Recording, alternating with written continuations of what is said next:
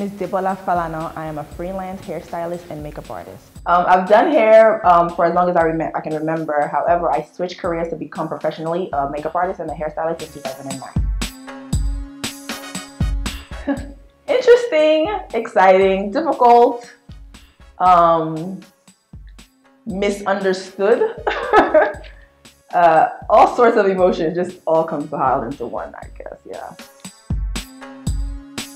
I choose to answer the question this way. I don't think I have difficult clients. I think I have difficult situations.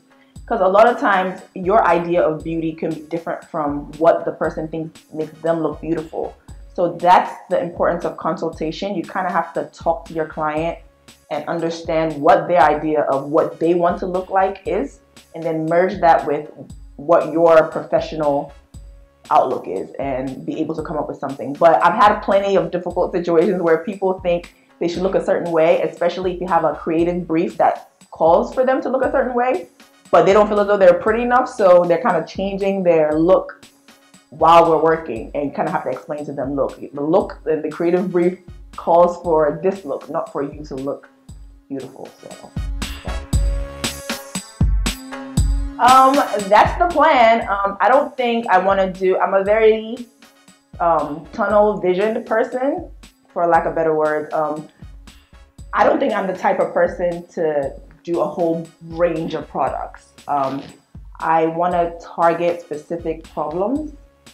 I want to do products that kind of help the individual not to depend on external things such as extensions, and extensions are good, don't get me wrong, because you know, African there, we need options, but I want products that can actually help as opposed to just a range of products. So eventually, by the grace of God, it's gonna come soon. Weaves is important to every woman. Like people like try to, you know, put it all on us, and it's like, no, I worked in salons in New York City. I see the amount of non-African women that come in there, and I know the amount of weave that they wear.